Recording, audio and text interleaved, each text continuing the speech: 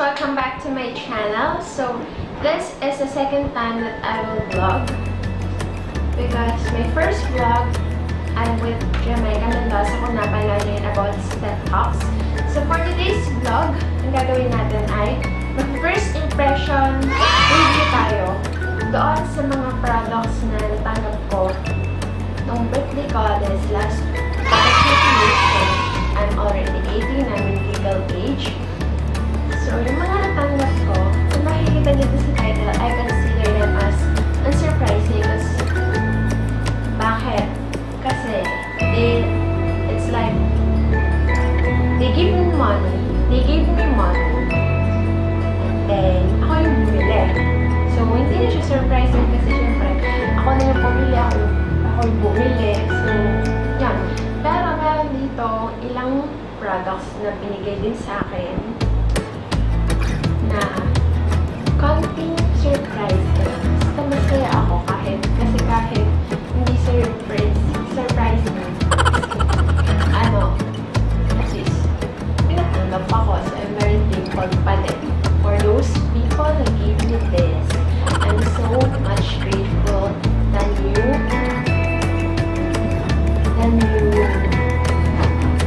Wow, I don't know. So, without further ado, let's start it. So, meron ako dito 2 packages. So, I have one here from Lazada. From Watsons. Ito lahat yung napamili ko sa Watsons. Ito na yung lahat. Ayan. Ito na yan. 100 small pa. Kaya mo sa akin magkano siya. Hindi ko na rin magkano ito inabot. Basta parang more than 1,000 million. Kasi Watsons yung diba? So, saan ba tayo sisimula?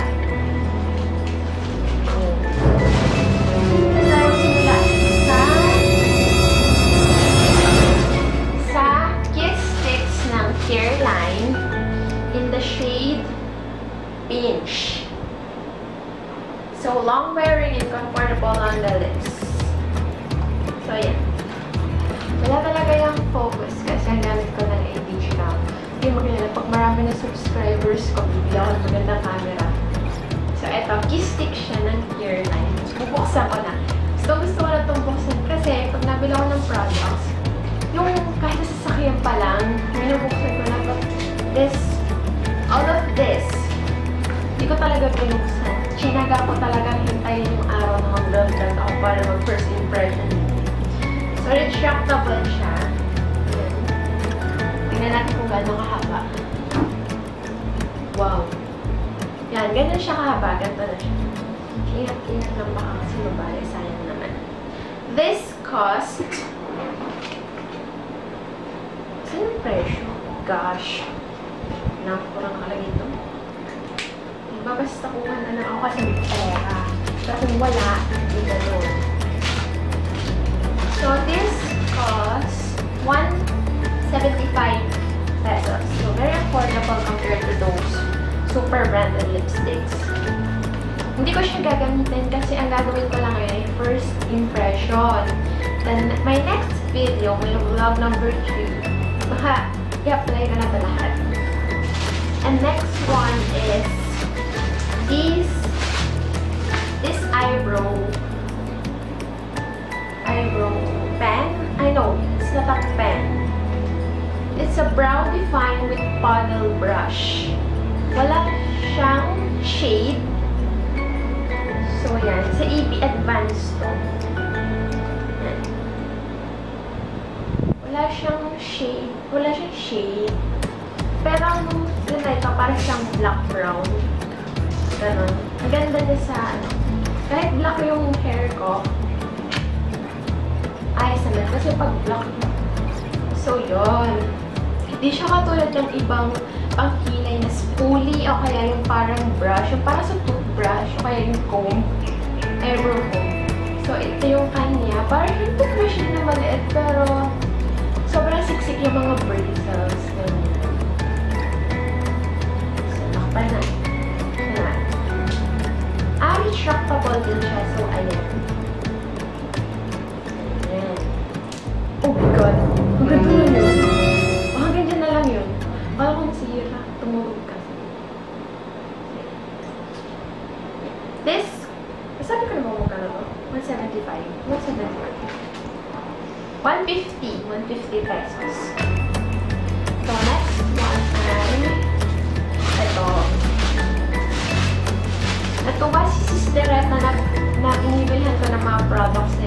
watermark. Hindi ko nakita kung pangalan siya eh. Kinilayan ako kaya ang ganda-ganda ng kilay. Okay. Nahitan niya ako. Tapos yung pala bibilhin ko. So, eto siya. Ito, eyebrow razor with abs handle. Oh, buti pa ito may abs. Abs to yung handle, hindi ko alam. Ay, ito abs. Abs pa to. Abs. Parang naman itong palipik. Palipik ang heels. So, this is made in Korea. Fairness. So, this cost only 50 pesos. So, next one ay itong, sige, on na lang nakuha ko. Loose powder ng BYS in the shade light to medium. So, it is 13 grams. And it costs 399 pesos. So, parang 400 na din. Talaga pinorman nila. So, okay yung lalagyan mo. Para siyang plastic ba? Para siyang plastic. Hindi mo kasi siya sobrang ganyan lang siya. So, ay sige, buksan natin. Ako ito nabubuksan nga pala.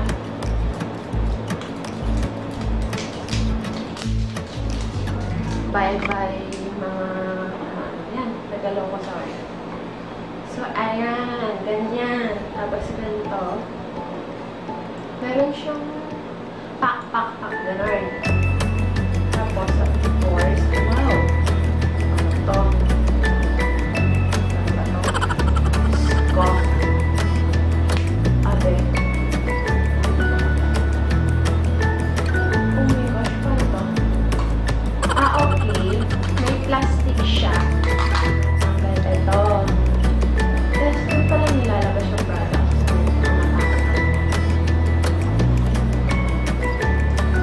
So, next one ay masarap po. So, next one ay this. Oh my gosh, I really like this one. So, this is the EB Advanced Glowout Highlighter in the shade Strobe. It costs only 199 pesos. But, naka-burn. Yung highlight nito. Yan! Wow! Ganda ng casing. May plastic. Para hindi siya nakalungkot sa loob ng karton. So, ayan. So, ayan siya. The shade Strobe. Tapos, para nga siyang ice cream ginanulad. So, that's this. Next one ay itong Maybelline na Clear Smooth All-in-One Light UV plus Lightening Oil Control Pressed Powder with SPF 20 in the shade Honey. So, it is made in Malaysia. Maybelline or pink. So, pink, of course. So, mas maganda yung dahil. Hindi ko alam kung bago to o bago lang ako kasi last yung Maybelline na meron ako ito. At this two-way tip naman to. Ito, hindi. As in pressed powder na. Pero mas maganda kasi ginamit dito sa top kaysa dito. Kasi ito plastic na plastic lang. Parang 199 lang to. Plastic na plastic lang to. So, makikita niyo, parang may building glitters yung version na sa taas sa Maybelline.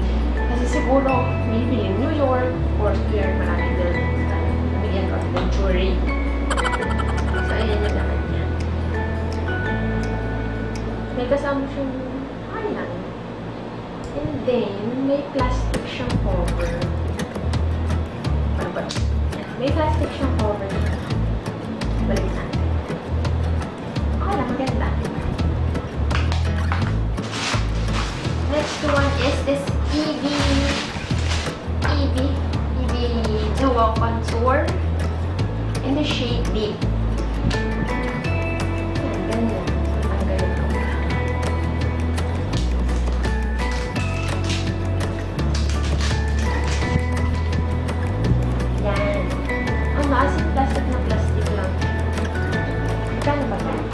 165 pesos.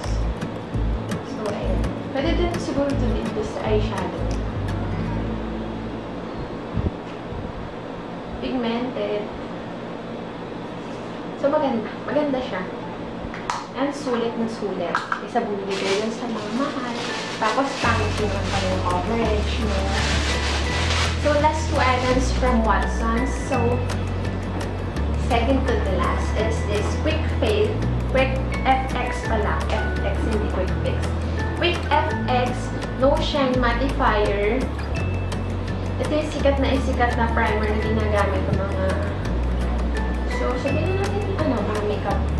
Chuchug, para to sa oily, kasi oily ako. Ngayon natin.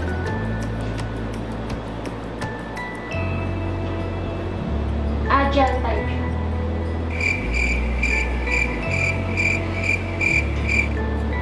Oh my God. Kumaamoy.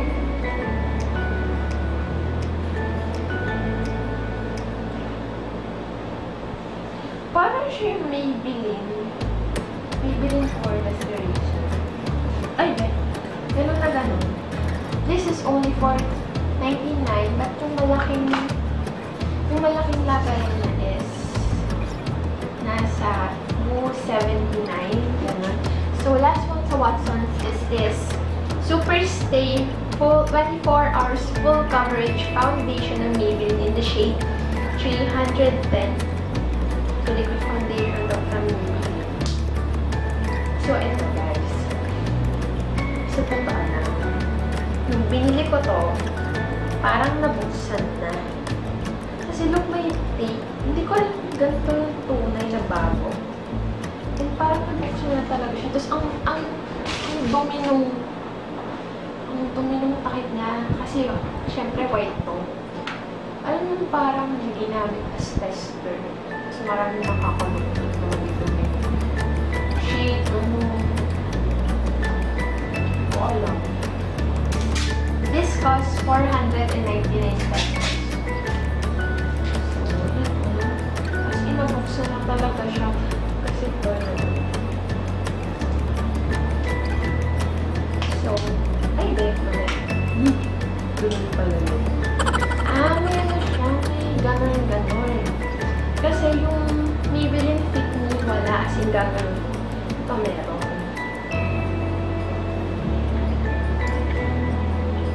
Yan. Oh my gosh, ba't ang watery niya?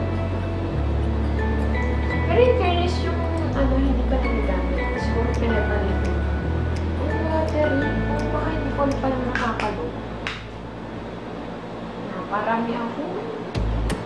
Gusto ko naman eh. Just in... Ano siya? Skin tone ko siya. Okay lang. Ano yung foundation? So, wala pong tapos. Ang next one natin ay is from Lazada. Ito, binigay lang po sa akin. So, thank you for this one. So, first of all is the 16 brand ng eyeshadow. Ito yung dalawang kulay. Dalawang kulay ito. Ito, ang ganda nung niya. Kaso, ang laman niya, ay pagkakan. Yan na, naliit-liit. Ang laki ng lagay. So, ayan. Ang cute. Cute. Pigmented siya. Pigmented, Pigmented. Lalaban. So, next ay Maybelline Concealer. Concealer siya ng Maybelline. In the shade deep. So, tingnan natin. Plastic pa lang. Plastic. Mas made in China na nakalagay yun. Okay. Maybelline na. Just China. Ito parang medyo dark sa skin tone ko. Hindi ko lang alam ba. Medyo dark siya. last but not the least, itong tint na to na pagkaka-cute. Sobrang cute, as in super cute.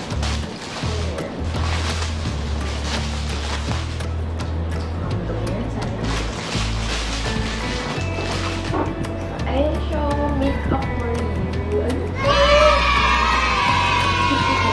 Parang may makati effect siya. Just look at this, guys. This is a 24 brushes. Ay, ilan na ba? 24 brushes. 24 brushes! So, hindi ka lang kumpleto to, pero sa 24 parang kumpleto na. Ay, cute! This is the foundation brush, as you know.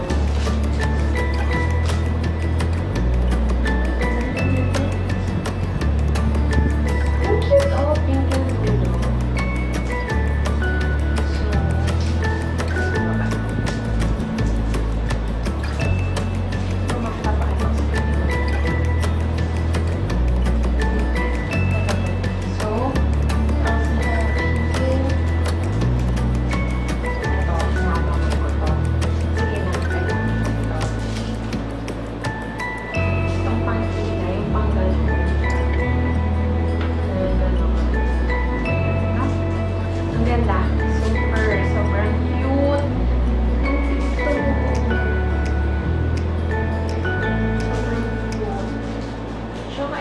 Naka-plastic siya lahat.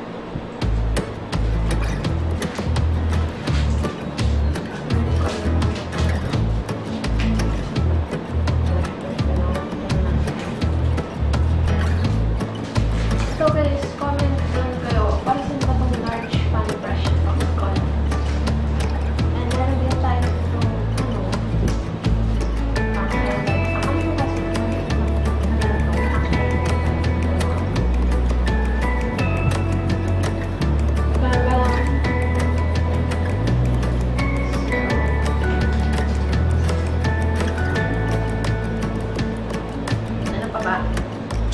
tingnan nyo lang, ang ganda talaga.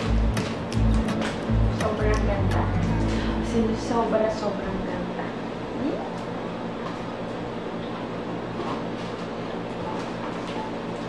So, that's all for my vlog today. So, hope to see you again. Hope to see you again in my next vlog kung saan gagamitin